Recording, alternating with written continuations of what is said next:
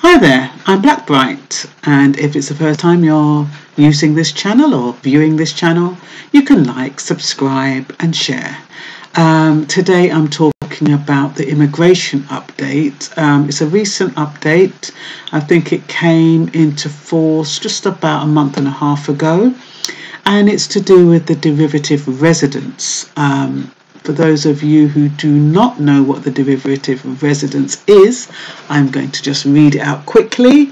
An EEA derivative residence card is a document issued to non-EEA nationals on a variety of bases showing the right of residence is derived from EU law.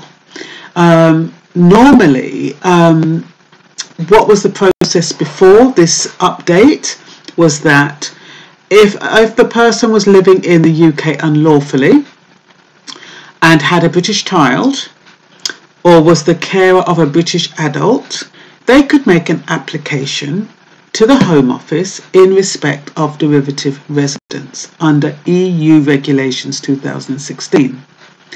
Now, we all know that undocumented residents are a no-no.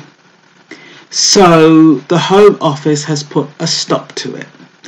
Under the Zambrano principle or the Zambrano cases, if you had a child born in the country, you could have been able to stay in the country if you could prove that by taking that child out of the country, it would experience extreme hardship. So quite a few people had been coming in under the Zambrano case law.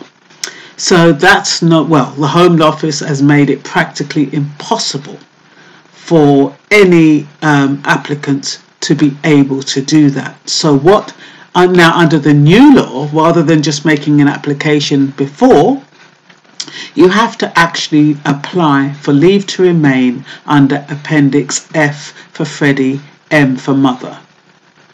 You've got to apply for that, and goodness knows how much that is.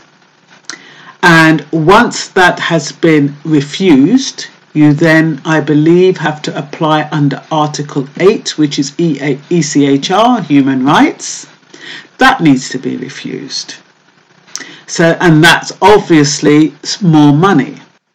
Once that is refused, you then have to appeal. And when you appeal, can you imagine how much that's going to cost? So then you have to appeal. And once it's appealed and your appeal is exhausted, that means it goes to the tribunal, goodness knows what else, how much thousands and thousands and thousands of pounds that's going to cost you.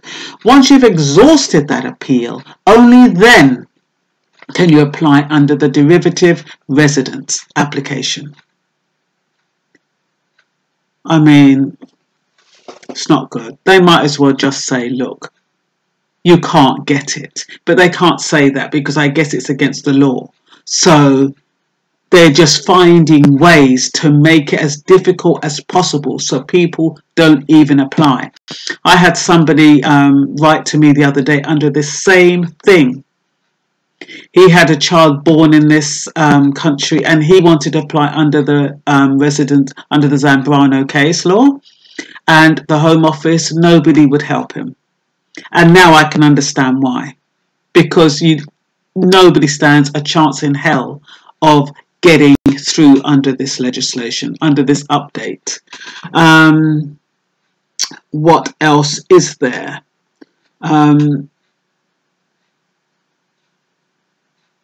Yeah, people previously denied can now go to the upper tribunal and say there's been a change in case law. Do you know how much it is? I mean, it's like £10,000 once it reaches that level, if not more. The qualifying area for the derivative residence is Zambrano cases, Chen cases, Ibrahim and Texiera cases.